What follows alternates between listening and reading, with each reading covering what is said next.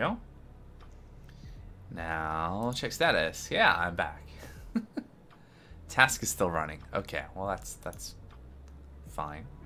Let's get some lunch going.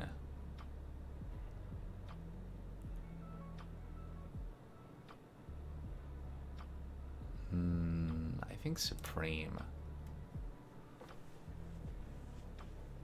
So the stream will be over when food arrives, but I need to get going on that. So let's see. That looks good. Jalapenos in half. Yes. All right. Are we still running?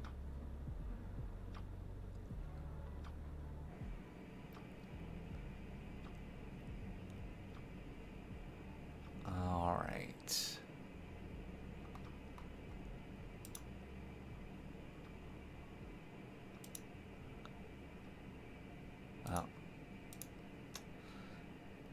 Oh, Pizza Hut.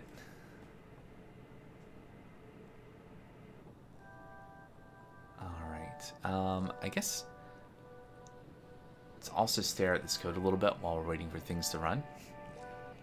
I guess it took more than 3 minutes for the silence detection to work, which makes sense. I think there's like streams are generally like 3 hours, so that's like probably 9 videos, 9 20-minute videos. They probably take about a minute to process each. Just, I don't actually know if that, I think that sounds like an accurate number. Let's see, let's get something else. Sure, let's try that. All right, I think I hit the minimum. All right, getting that order in. So this code that we're looking at here, it's defining a chart. It is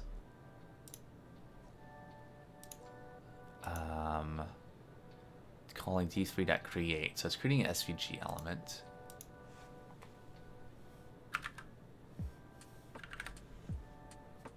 And it is adding an attribute of a view box, and then it's appending instead of the SVG a G element with a grab cursor. That's why the cursor is that, like that, telling us that we can grab it and pan, although we have to zoom in first to do that. All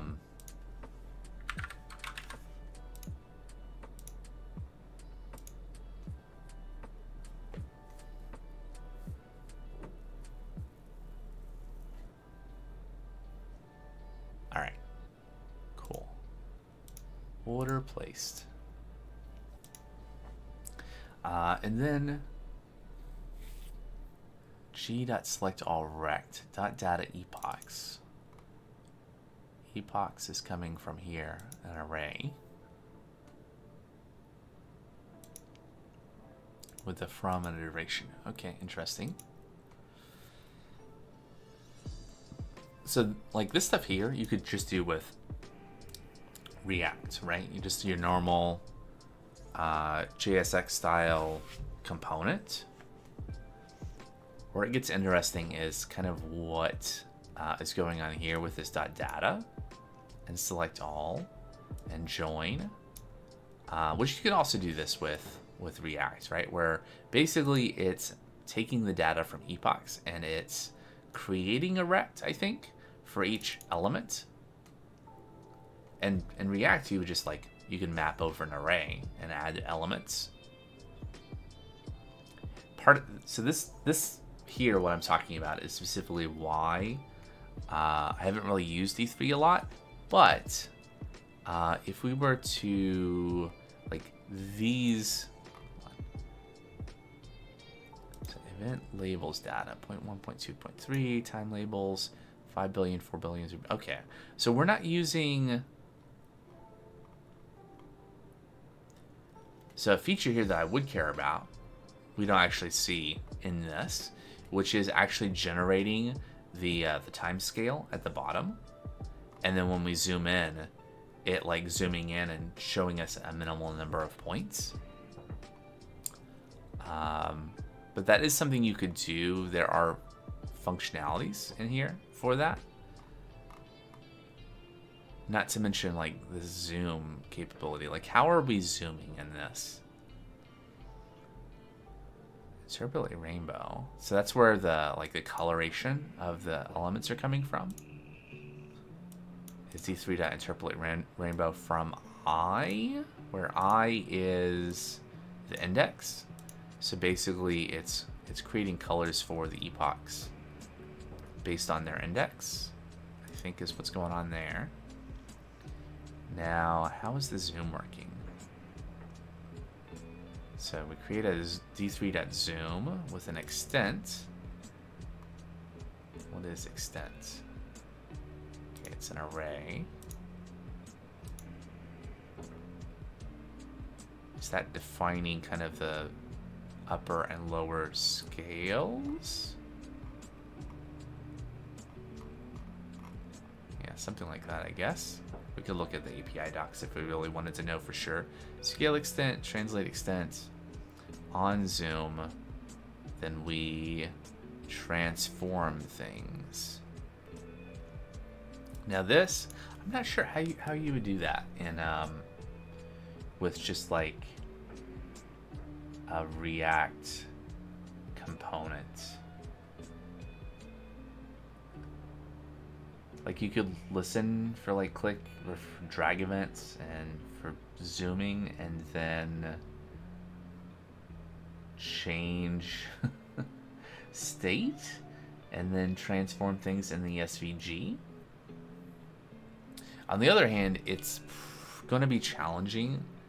Like, you can use D3 in a React component. What you just need to do is you need to create like a an element, and then add a ref, and then pass that ref into your code where you're doing D3 stuff, and you just basically build that interface, right? Where you're handing D3, like here's where in the DOM you can do whatever, and you just hand that over, and you have like a clean break between your React component and your D3 code. I have thought about this once or twice. But do I want to do that? Do we need zoom? I think maybe not right now. I think let's try using let's use SVG, because I think that'll keep open some possibilities. But if we use SVG and we just use React to render out some rectangles, that could be good. Of course, we could just use like spans or divs or something, just normal HTML elements, to render that out. But there's a lot of things you can do with SVG that may be helpful in the future. And this is definitely, like, this timeline is kind of a graphical thing, so SVG feels appropriate. In the meantime, did we actually finish? Yes. Okay. So if we load results, what we should see here is reasonable values that are, I'll use a fancy word, they're monotonically increasing. Actually, is that true? I guess that would be true, because the silence has a duration. So every value increases. It doesn't stay the same. It doesn't go down. Right? So we have a silence starting at 935 seconds to 937. A silence from 1576 to 1578. There are a lot of like 2-second silences. That's kind of interesting. The reason for that is because of the parameters we gave to the silence detection filter, where it's looking for a minimal amount of silence, right? It's saying, don't report silences that are less than 2 seconds. So that's why it's doing that. Honestly, like, this is not too many data points, but it'll be interesting to actually see this visualized. I think this will be more, like, this is basically useless, but if we can visualize it, that'll be good. So, I think I might want to just save this data, though. If worst comes to worst, I can always delete it out later. So let's save, and maybe this will actually work. Again, since I haven't gotten this far before, I don't actually know if that part actually works. Alright, looks like the request completed. So if we click back here and go to that tab, we should just have data there without having to load. Once the UI becomes responsive again.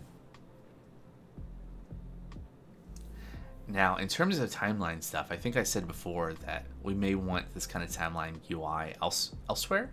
We're not going to try to solve for all those other use cases right now, but having some kind of timeline to be able to explore the transcript might be helpful.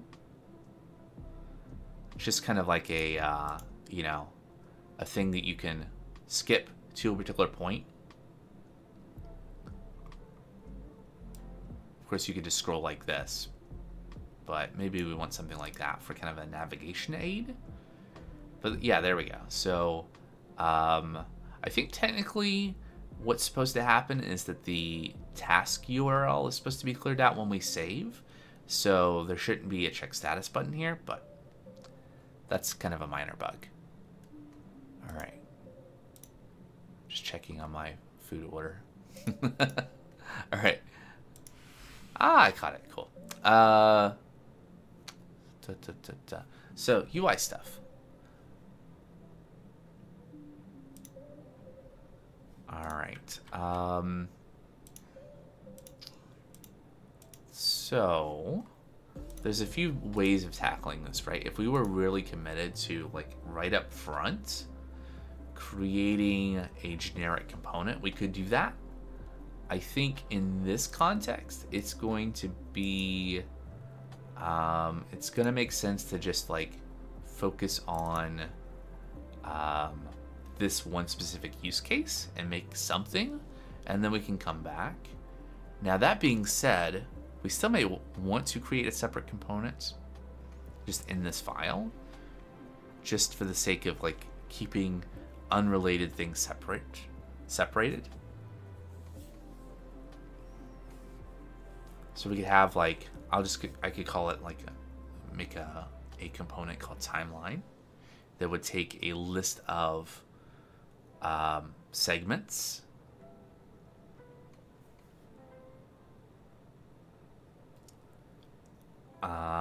The reason I want to just do it in this file right now is eventually we need to be able to, like, edit the segments, and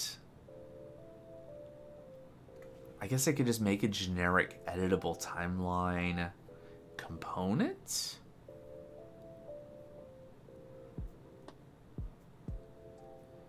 Yeah, I feel like the UI, like what we need from the timeline visualization, is narrow enough, and I can kind of see I can feel in my head how well defined it is, so that I don't feel like it's necessary to start with, like, a one-off thing specifically for this input. So let's do this. I'm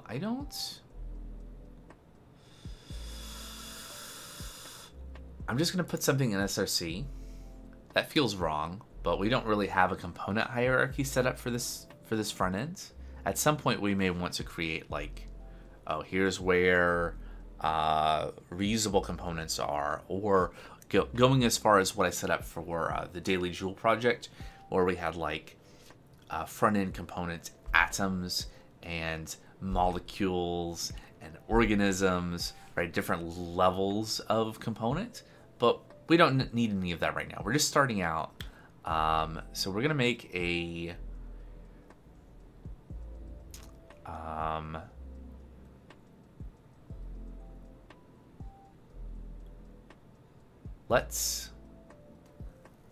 I'm thinking here.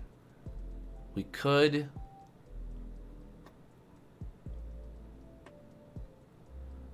I don't know. I can't foresee all of the, like, the details of how the component work is going to go, and specifically how things are going to work with having a editable versus non-editable timeline. And there's definitely going to be places where we don't want to have, like, the ability to edit things in it, should that be one component? Or should that be two components? I don't know. I think what I'm gonna do is I'm gonna create a component called timeline. It's definitely worthwhile to kind of think things through, but at some point you just gotta make something, see how it goes, and adapt from there. We don't want to be stuck in analysis paralysis, as it's called. So we're gonna make a const timeline, like so. And we can do something like that, but that's not what we're going to do. It's a good try, Copilot. It's a good try. There we go. And we're gonna export default. Yep, but not those bits. Now, what we could have done to kind of get started on this is something that I have done in the past, where instead of doing like actually writing out all the code, we could write a comment. Like, this is a component that displays the timeline of segments, aka, if only I knew where the K was, periods of time that are defined no, that's a good guess.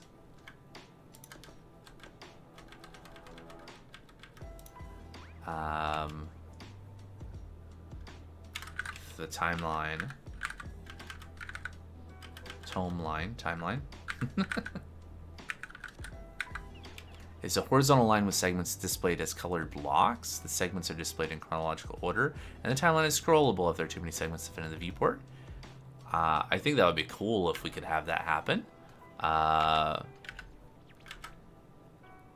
timeline is implemented as a React component. The timeline component takes a list of segments as a prop and renders the segment as colored blocks on the timeline. The timeline component also handles scrolling and zooming the elements of the timeline are SVG elements, and the timeline component uses the E3 library to handle rendering. It is not. Let's see. Okay, so we can do something like that, right? And then just like have it autocomplete. I kind of like doing it this way. The alternative would be to go into like chat here and how do I click? Oh yeah, just new chat. And you could take something like this description, like write a component that does these things, put it in here, and it would generate code for you. And that would be kind of similar to what you would do in like ChatGPT. I kind of like doing it this way because then we get a little bit of code at a time, and we can intercede if something is going off the rails, as it does. Now, maybe we'll end up using useRef. I don't think we have a segment. Here, hold on. Let's say const timeline equals, okay. Let's make an interface. I think that's what it's trying to drive towards. Start and end are, we probably want to make it so that the value for start and end are like seconds or something for passing data to this component. I don't think we're going to have it take a color. And then we're going to say, yeah, there we go. Interface timeline props. So the props for the timeline, it takes segments. There we go. Now if I delete this, there we go. Now it gives me a line that, okay. Now let's see what this does. Okay. Why does it insist on having a ref? Probably because it's likely that if we want to implement zooming, we'll need to do something to the SVG element. Timeline width, timeline height. But it's not really clear. Okay, so the idea in the code that it's trying to have us take is that we have a use effect when the SVG element changes, we set the timeline width. Okay, so this would allow us to read the current client width and height of the SVG element and put it into these states. That actually kind of makes sense. And then we have segments, and we map over, and we create rects. And they have fill. This doesn't do everything. A thing this also doesn't do is that, like, what do start and end represent here?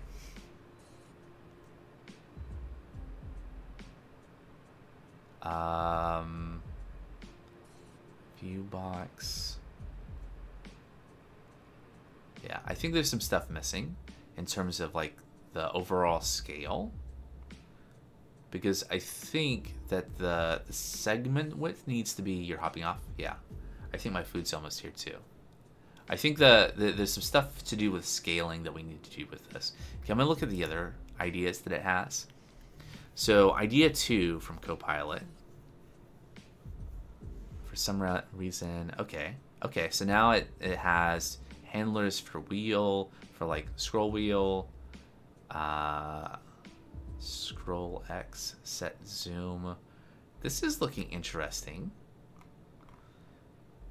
SVG, ref, on wheel, on scroll, transform. That's interesting. What's the third one? Okay, so this also has like zoom in, overflow, zoom in, zoom out buttons, timeline. I might take the second one here. Now, is this gonna work? Probably not. Probably not. But I think it's a good place to start in terms of having something, and then what we'll need to do, I think one last thing,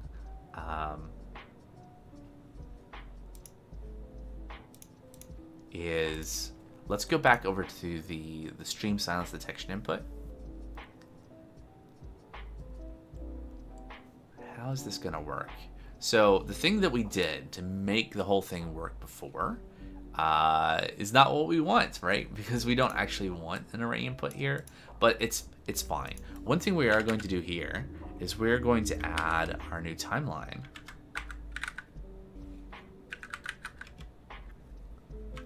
Yeah. Of course, silence detection segments is not right. We can definitely extract this from the record. There we go. Take that and then move that down there. There we go. Okay. So that'll at least get us the data. We do need to import the component. The issue is going to be, of course, that silence detection segments here does not have the right shape. What we need to do is, I guess the quick and dirty thing is we can just map the data here into the right shape. So if we map, yeah, segment any, we do something like this.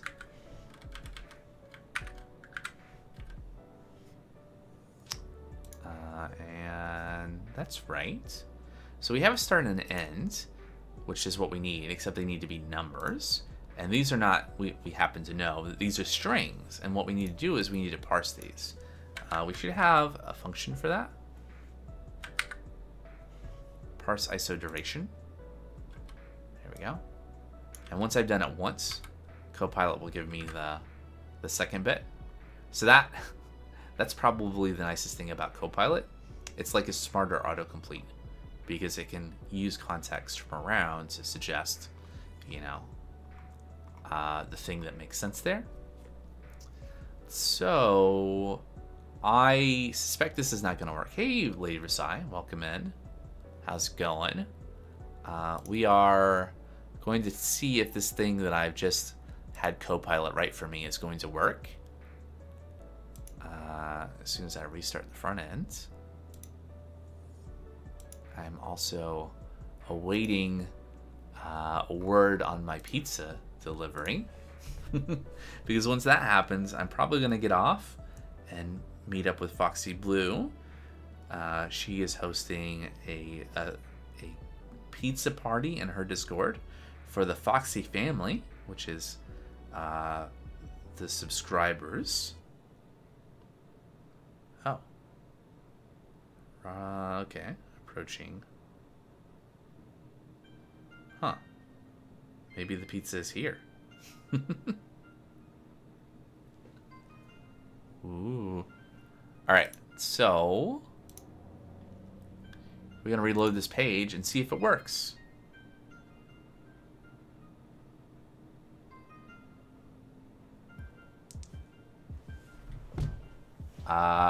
Well, your pizza portal.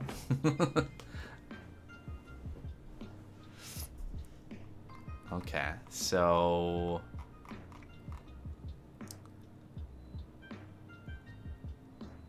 yeah, maybe pizza here, maybe pizza is here, I don't know.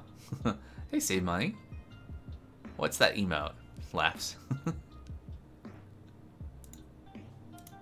Maybe it's here. If it is, it's in the other room.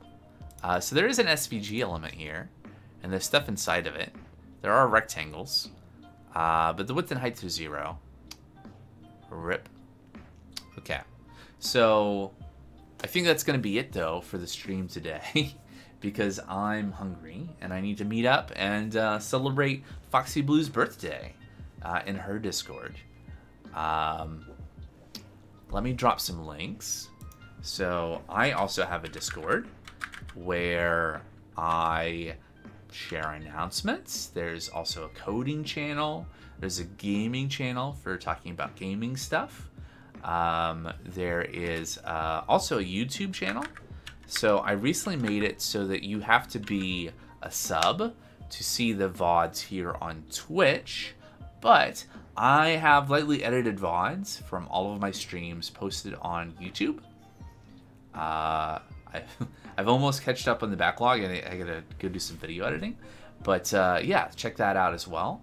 And I hope to do more like edited content in the future as soon as I can get AI to do it for me. But yeah, that's going to be it for today. Thanks everyone so much for coming out. I hope you had a good time. Hope the rest of your Sunday is good. I think we're just going to wrap here because, and also thank Peeve33 for the follow. I'm hungry, and it's time to celebrate Foxy's birthday.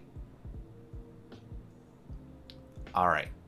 Thanks again. Until next time. Take care. Bye-bye.